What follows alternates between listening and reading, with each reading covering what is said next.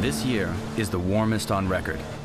And with ocean temperatures reaching dangerously high levels, a major coral bleaching event is predicted to hit the Great Barrier Reef. It's a race against time to document these reefs before climate change alters conditions here.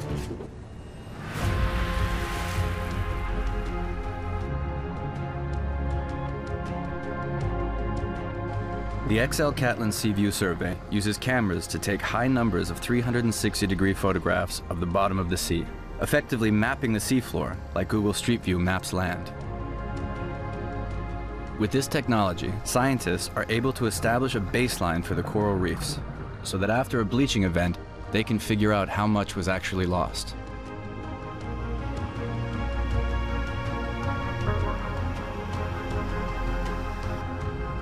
It's part of the largest visual stocktake of corals on the planet ever done.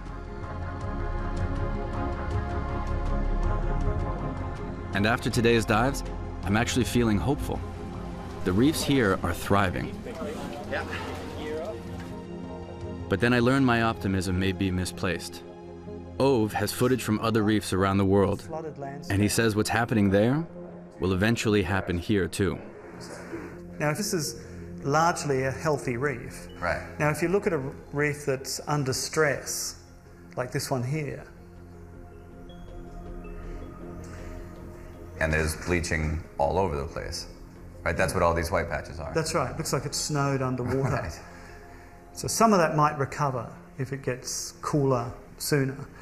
But a lot of that will die either directly or it'll die of starvation or disease. So if you look at the healthy reef on the left-hand side, right, with reefs that have now started to bleach, like the one on the right.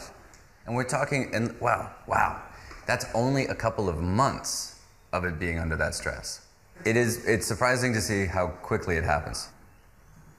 That is shocking.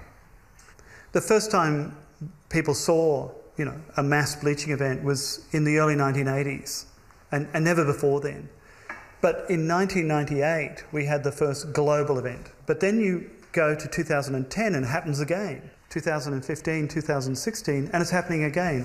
And all that while, it appears that the interval between these events is shortening and their intensity is increasing. We're now in the third global mass bleaching event. This year we had very warm conditions coming into the summer, plus a strong El Nino. And that then pushed sea temperatures, right to the limit over most of the reef.